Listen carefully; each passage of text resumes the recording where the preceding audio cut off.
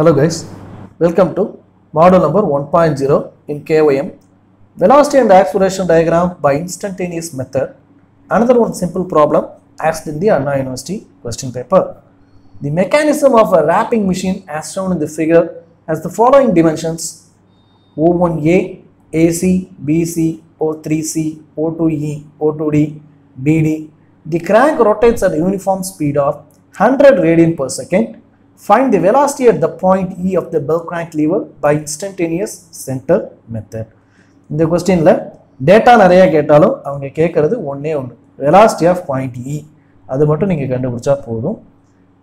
அப்போ angular velocities வேற லிங்க்குக்கெல்லாம் கேட்டா என்ன பண்றதுங்கிறத போன சம்ல சொல்லியிருக்கேன். ஐ மீன் model number 1.9.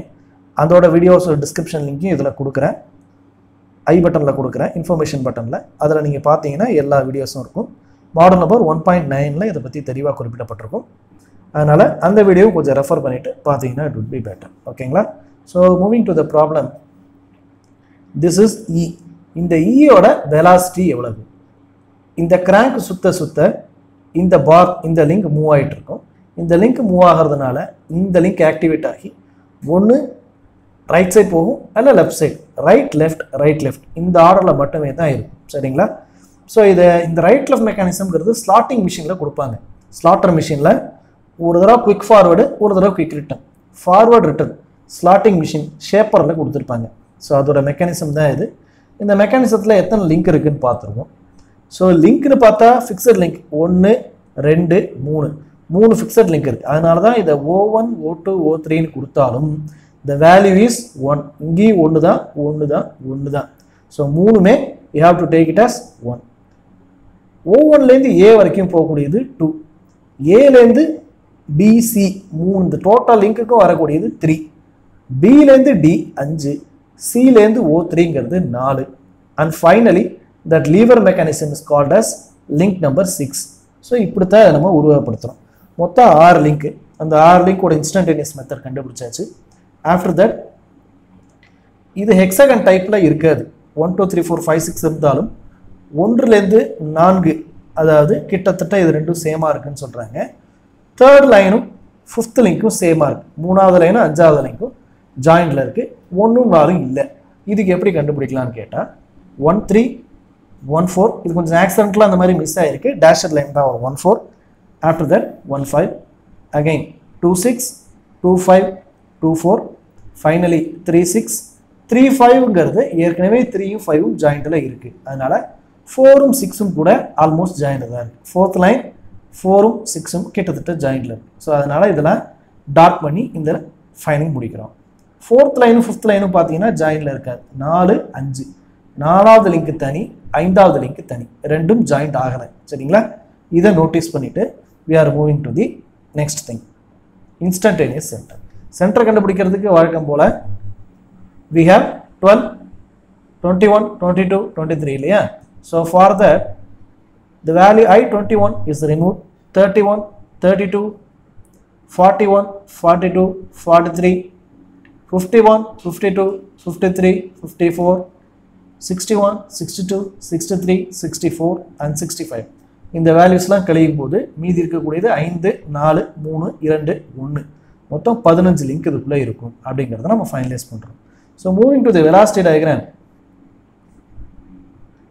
the first step is எங்கெங்கெல்லாம் பாயிண்ட்ஸ் இருக்குது அப்படிங்கிறத பார்க்குறோம்.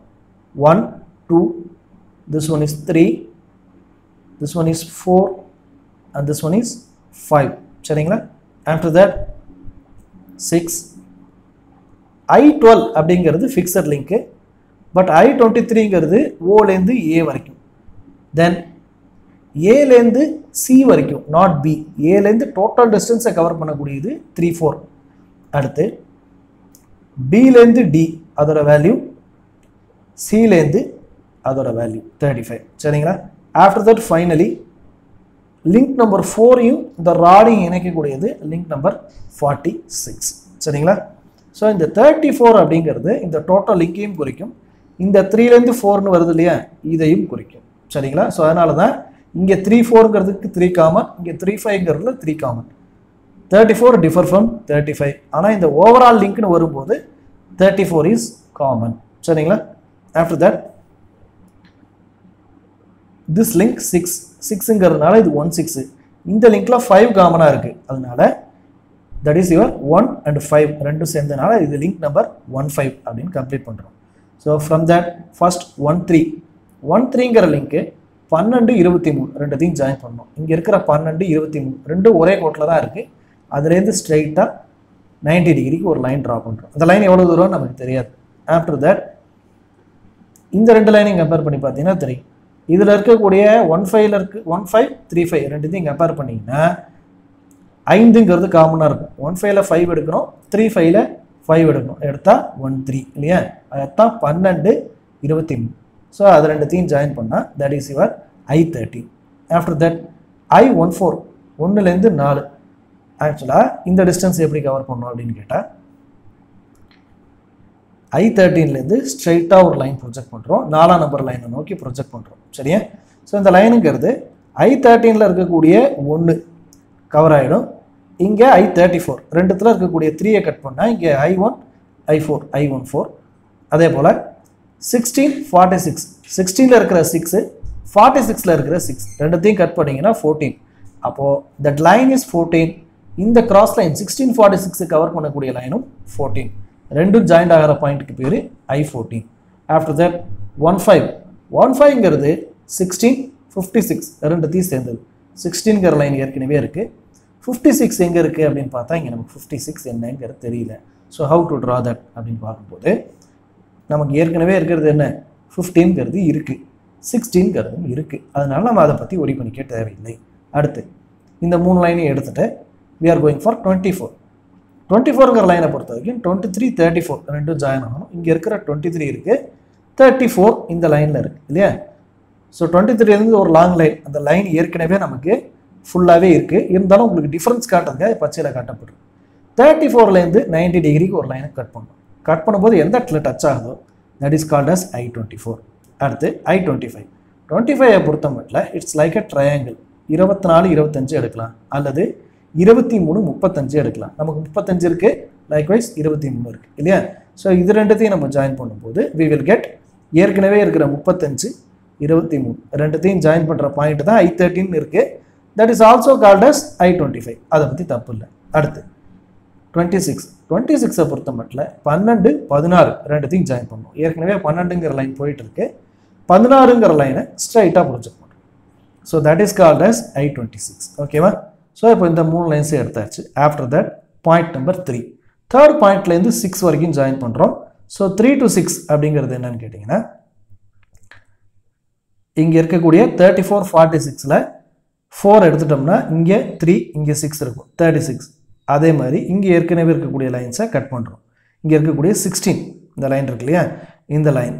அப்புறம் 12 இங்கே இருக்கக்கூடிய 23 ரெண்டுத்தையும் மிக்ஸ் பண்ணால் 13 இந்த லைனை அப்படியே அதில் ஜாயின் பண்ணுறோம். இந்த லைனை ஜாயின் பண்ணும்போது we will get 36ங்கிற லைனை ப்ரொஜெக்ட் பண்ணிக்கிறோம். சரிங்களா? ஆஃப்டர் தட் 46ங்கிறது நமக்கு ஏற்கனவே இங்கே லைனில் இருக்குது. 45 நமக்கு கிடச்சிருச்சு.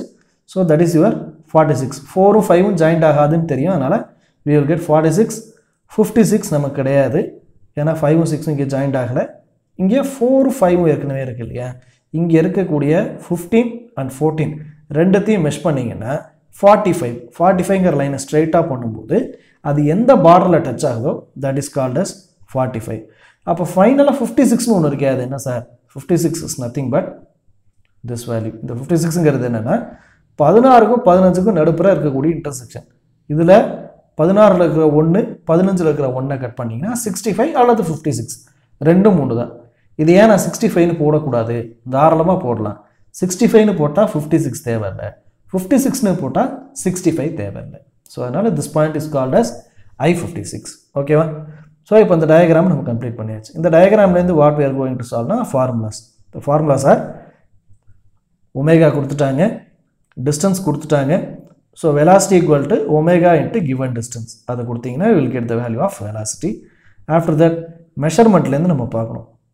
மெஷர்மெண்ட்லேருந்து நமக்கு ஏற்கனவே இருக்கக்கூடியது I13, I13லேருந்து A, I13லேருந்து B, I15ங்கிறது எங்கே இருக்குன்னா இங்கே இருக்குது. 15லேருந்து A, 15லேருந்து B, D, Likewise, finally 16. 16 ஓட வேல்யூ இங்கே இருக்கு இல்லையா, 16லேருந்து E and then 16லேருந்து D. So இதுக்கு பக்கத்தில் என்னென்ன கன்ஜாயினிங் இருக்குது, ஸோ இங்கே ஈயை பொறுத்த மட்டும் என்ன 15 பொறுத்த மட்டும் பக்கத்தில் இருக்கக்கூடிய வேல்யூஸ் என்னென்ன அப்படிங்கிறத பார்க்கணும். ஸோ அந்த வேல்யூஸை தான் என்ன செய்யணும்னா எடுத்துக்கணும். ஓகேங்களா? So from the diagram we can describe VA அப்படிங்கிறது by I13A VB divided by I13B. இந்த வேல்யூஸை மல்டிப்ளை பண்ணும்போது will get it. Next VB and VB and VD அந்த வேல்யூ எடுத்துக்கும் போது 15B 15D. அதே மாதிரி VD and VE கம்பேர் பண்ணும்போது 16D I mean I16லேருந்து D I16லேருந்து E. இந்த வேல்யூ நம்ம எடுத்தோம்னா we will get the values easily. சரிங்களா? ஸோ இந்த வேல்யூஸ்லாம் ஒன் பை ஒன்னாக கம்பேர் பண்ணி இந்த வேல்யூஸ் எடுத்தீங்கன்னா we will get the value of velocity 9, 3 and 6.92. சரிங்களா? So this is how we are completing our instantaneous method problems. So இந்த problems ரொம்ப டஃப்பாக இருக்கும். நீங்கள் ஒன் பை ஒன்னாக நீங்களே ப்ராக்டிஸ் ஒர்க் பண்ணணும். Scale measurement very very important. Scale மெஷர்மெண்ட்ஸை நீங்கள் கரெக்டாக பண்ணிவிட்டு அதுக்கப்புறமா அந்த வேல்யூஸ் நீங்கள் கொண்டு வந்தீங்கன்னா நம்ம செஞ்சுருக்கிறது சரியா அப்படிங்கிறத என்ஷூர் பண்ணிக்க முடியும். வெறும்னு வியூ பண்ணும்போது இந்த வீடியோட வேல்யூஸ் புரியாது. நம்ம சொல்கிற ஒவ்வொரு டைரக்ஷன் எங்கேருந்து வருது அப்படிங்கிறத மட்டும் ஜஸ்ட் பின் பாயிண்ட் பண்ணிங்கன்னா it will be easy for you. சரிங்களா? So keep following, keep sharing. Thank you.